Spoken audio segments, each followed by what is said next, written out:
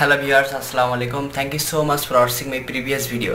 আজকে আসছে আমি ধানমন্ডি লেক এবং যে জায়গাটিতে দাঁড়ায় আছি এটি হচ্ছে বঙ্গবন্ধু শেখ মুজিবুর রহমান স্মৃতি জাদুঘর, যেখানে বঙ্গবন্ধু শেখ মুজিবুর রহমানকে হত্যা করা হয়েছিল। তো আজকে ধানমন্ডি লেক এবং বঙ্গবন্ধু শেখ মুজিবুর রহমান স্মৃতি জাদুঘরে পুরোটা দেখানো হবে।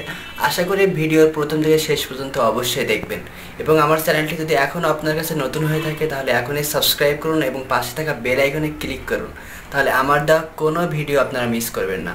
তো ভিউয়ার্স, আর কথা না পারি এখন এই ভিডিওতে চলে যাচ্ছি এবং দেখে আসি ধানমন্ডি লেকের অপার সৌন্দর্য। Thank you so much.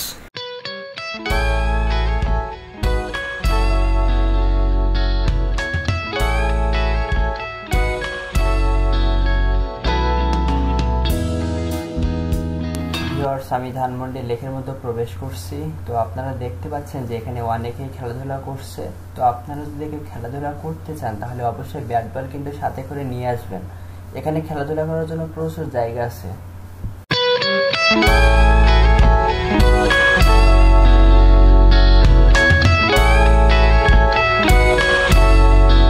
Viewers, আপনারা দেখতে পাচ্ছেন যে এই জায়গাটা অনেক বড় এবং এখানে খেলা করার জন্য অনেকটা উপযুক্ত। তো আপনারা যদি অবশ্যই খেলা করতে চান তাহলে বাসা থেকে অবশ্যই ব্যাট বল নিয়ে আসবেন, কেননা এই ছেলেটা দেখবেন যে এখানে শুধু বল করছে কিন্তু অপর প্রান্তে যে আরেকজন ব্যাট করবে সেরকম কিন্তু ব্যাট নাই।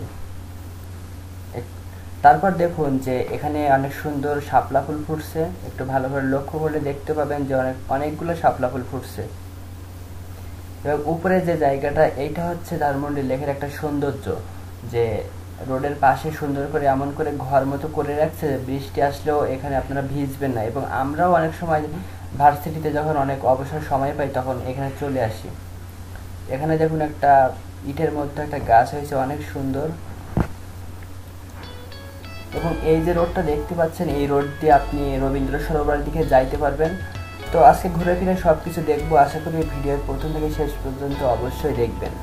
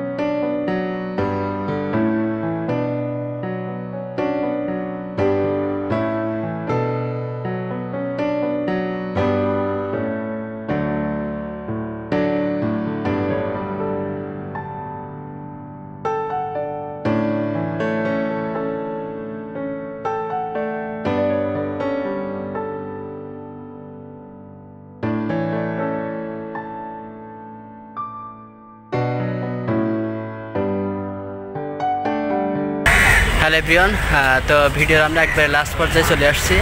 আজকের ভিডিও এই পর্যন্তই। তো ভিডিওটি যদি ভালো লেগে থাকে তাহলে অবশ্যই একটা সাবস্ক্রাইব করবেন এবং লাইক কমেন্ট দিয়ে আমাকে একটু উৎসাহী করবেন। Thank you so much for watching my video and next টাইমে আরও ভালো ভালো ভিডিও দেওয়ার চেষ্টা করবো। সে পর্যন্ত অবশ্যই সবাই ভালো থাকবেন, সুস্থ থাকবেন। আল্লাহ হাফেজ।